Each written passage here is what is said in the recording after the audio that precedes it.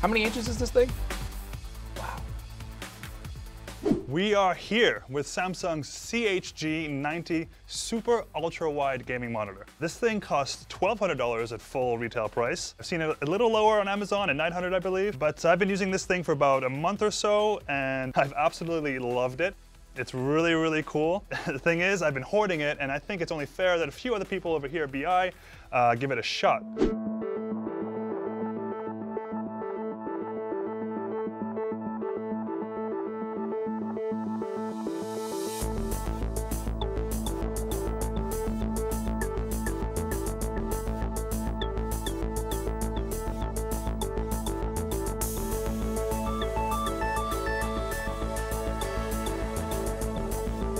I feel like I'm at an IMAX theater, but you're controlling everything. It almost has this like 360 feel to it, even though it doesn't really go all around. I'll try not to do as much cursing as I usually do when I play it. When I play it. No.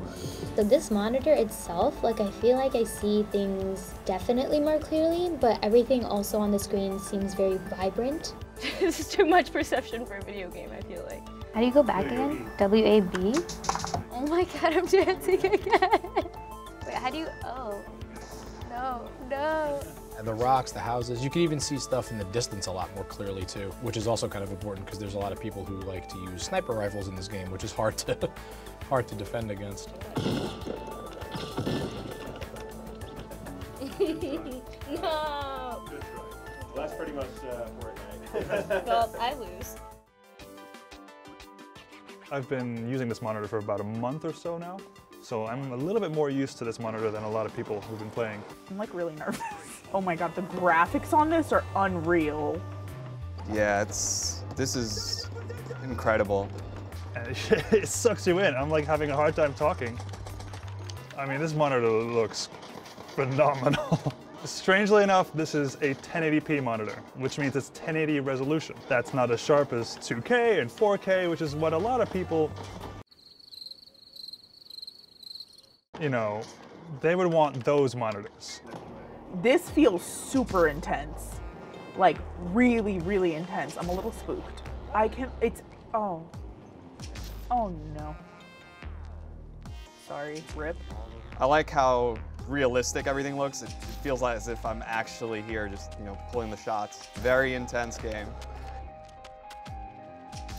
There's no bezel in between. There's no, you know, shifting from one side of the screen to the other. I think the curves on this display really help. I mean, the graphics on this are really nice. Imagine playing The Sims on this. That'd be something. Would you pay $1,200 for this monitor? Yes. Yes. People spend like $3,000 on their computer, so $1,200, that'd be sick. Yeah, I'd spend it. For $1,200, not sure if the experience is worth it. So I personally wouldn't pay $1,200 for this screen. Maybe it's because I'm just not a big gamer or whatnot. I just feel that for the average person, and you know, the average gamer even, it's just a little too high. I just don't think it's practical in that price range.